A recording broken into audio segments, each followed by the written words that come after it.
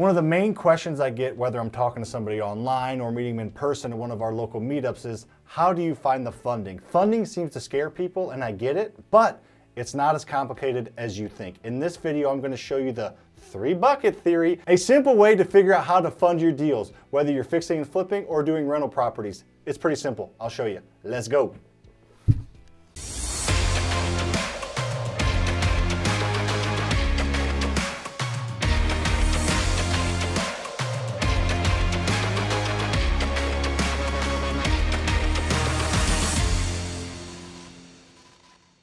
When I got started, I was the same way. I was thinking, how do people fund these deals? How does he own 50 rental properties? You have to put 20% down on every house. Where does he come up with that 20%? Then I started to learn about other people's money and how you don't have to use your own money to invest in real estate. Do you have to put 20% down? Where can you find a hard money lender? Where is a private money lender and who is a private money lender?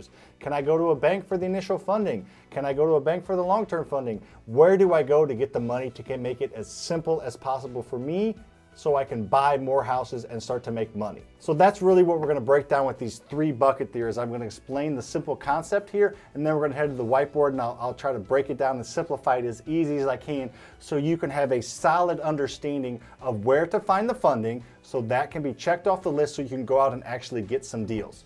Before I talk about what's in these 3 buckets, make sure to hit that like button right near that bucket. I'm not going to tell you what's in that bucket, but right by that bucket, go hit that like button. I'd really appreciate it. Make sure you're following our stuff and interacting. I'd love to interact with you on the comment section. Make sure to stay tuned to Maisie's joke of the day at the end. This one's a funny one, not that they're all not funny. And then also, we are doing a monthly giveaway this year. If this is your first video you're seeing of me this year, each month we are going to pick one of the people in our comment section for all our videos that month. We do 2 or 3 videos a week. So comment in the videos when this video comes out, whatever month this video comes out in, because we shoot ahead of time a little bit, we're going to pick one of those comments and we will do an hour-long free Zoom session. We did it last year a couple times and it was awesome. So I'm going to pick one of those people that comments on the videos and do an hour-long one-on-one Zoom session with just me and them to help them either kickstart their business or try to improve what they're doing. The more comments, the higher your chances. So this is part 1 of a 2-part series on how to find and understand other people's money as it pertains to real estate investing. So this video, I'm going to explain the 3-bucket theories and talk about the types of funding that you can get to invest in real estate to not use any of your own money. And then in part 2, so be looking out for that, I'm going to talk about where to find these buckets and where to find the people that are inside the buckets, because they're in there somewhere. No, I'm going to show you where to find other people's money. Before I head over to the whiteboard, I'm going to explain what the 3 buckets are. The 3 buckets are your initial purchase funding, the money that it takes to actually purchase the house that you're looking to buy. It's not going to be your own money, where you can get other people's money to purchase the house. The second bucket here is your repair or renovation bucket. This is where other people's money comes into play, where you actually fix up and repair the property. And then this 3rd bucket only applies for rental properties, but this is where you get your long-term financing, where you take out long-term mortgages and who those places are and who those people are that you can go to do that long-term funding to hold a rental property over a long period of time.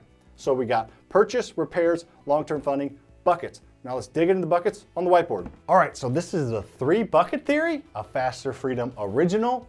Here are my buckets. Yes, they are squares with the tops erased, but that's okay. They're buckets. So this first bucket is the purchase bucket. This is other people's money that you're going to use to purchase a property. Purchase a property at a discount with other people's money, okay? The first one that I'm going to use, and my favorite, is private lenders. Again, in part 2, I'm going to talk about where to find each person or business in these buckets. So stay tuned for that. Be on the lookout. But private lenders are people, not companies usually, that are willing to lend money to you on a short-term basis to buy and fix up, potentially, spoiler head, at least purchase a property. Because banks aren't in this bucket, at least for 99.9% of real estate investors. Banks aren't in this bucket. Banks simply do not want to have the risk of lending you money on a property that needs work to be lived in. Because a property can't make any money unless it's live-in ready, because you can either make money renting it or selling it. A bank doesn't want to lend you money on something that can't produce money yet. They will lend you on a rental property or a house you're living in, but not on something that's not livable. So a lot of the houses you buy are potentially not livable, so banks will not even be a part of this bucket. Sorry to bust your bubble. So private lenders are people. They're usually not who you think. They're usually not like a rich uncle or something like most people think they are. Sometimes they can be family, sometimes they can't be, but just know that they are people that are willing to invest in real estate and invest in you for a safe return. We'll get into who and how to find them in the next video.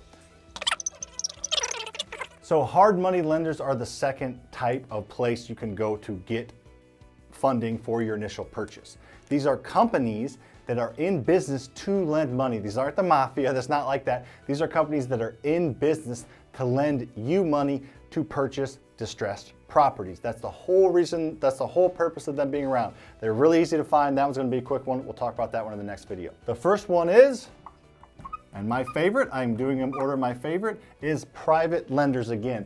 Lots of times, private lenders will loan you the money to purchase the property and the money to fix it up because they feel like it's a safe investment, and the more money they have out with you, as long as you're buying at enough of a discount, the more return they're gonna get. If they loan you $50,000 and they get a 10% return, they get good money, but if they loan you $100,000 at a 10% return, they make more money the more they loan you, as long as it's a good investment.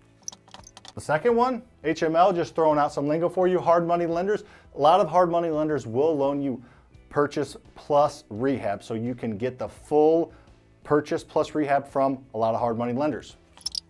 The third is, does that look like LOC? That's what that is, lines of credit. So that can be a credit card or maybe a home equity line of credit, a HELOC, if you have a line of credit on your personal house or another type of investment, or just simply credit cards. I know a lot of people that like to, or that, I don't know if they like to or not, but they fund a lot of the initial rehabs from credit cards to get a 0% for 12 months or 0% for 24-month credit card, where they basically have free funding for a while, and by the time the deal closes on a flip or gets refinanced on a rental, they can pay it back and be done and not have to pay any interest. These two will be necessary for flips and rentals, but if you're flipping it, at this point, you sell it, and once you sell it, you get a profit, hopefully much more than you have in the property, and then you pay back the people after you sell the property, on sale of the property. However, if you are doing a rental property, if you're doing a rental deal with the BRRRR method, you will need that long-term funding. That's when you do a cash out refinance here.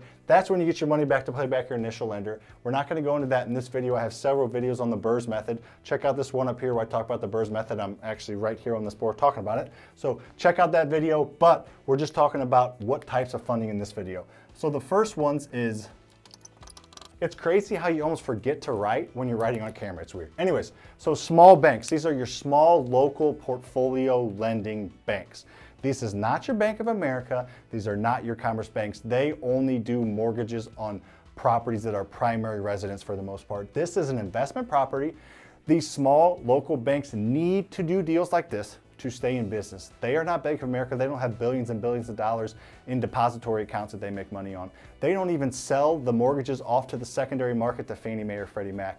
They keep these notes in-house and make money on the interest that is taken on the actual loan. So these are small banks that love to do loans like this. They have to do loans like this to stay in business.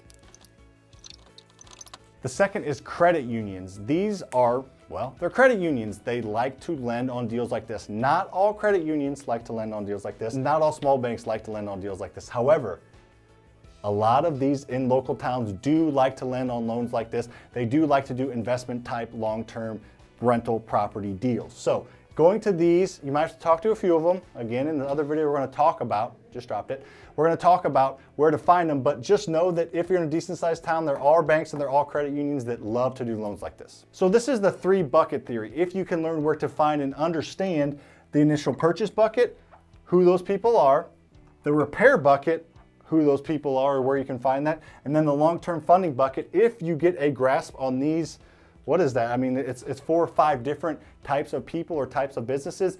You should never have an issue funding a deal because everything behind me, there is several of them in every market, so you'll have your choice of who you want to go with and who you want to build a relationship. Just know that this is a simple way to break down funding of investment properties. All right, thanks for watching. We got Maisie's joke of the day now. Ready? I invented a new word today. It's called plagiarism. All right, thanks for watching, guys. Appreciate it. See you on the next one. Hit this like.